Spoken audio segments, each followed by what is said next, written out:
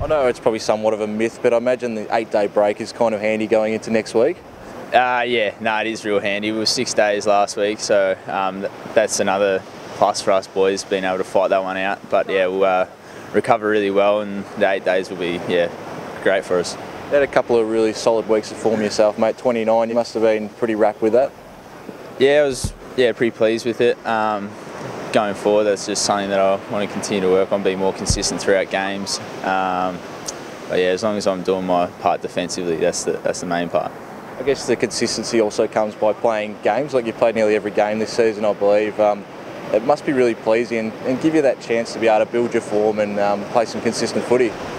Yeah, obviously having consistent games and a bit of continuity is good, and the body's feeling really good this year. Last year was feeling a little bit rough at this stage, so yeah, just being able to continually train and play throughout the year has been really good for my football.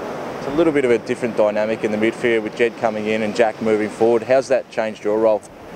I've pushed out to the wing, so yeah, I do a lot more running and stuff, and I've set up a little bit behind the stoppage, but so yeah, completely different to last year, but I'm loving it. Yeah, it's good. Mate, I know the finals probably isn't the talk at this stage, but it must be some sort of motivation each week for the boys to get up and really perform and push for a potential chance there.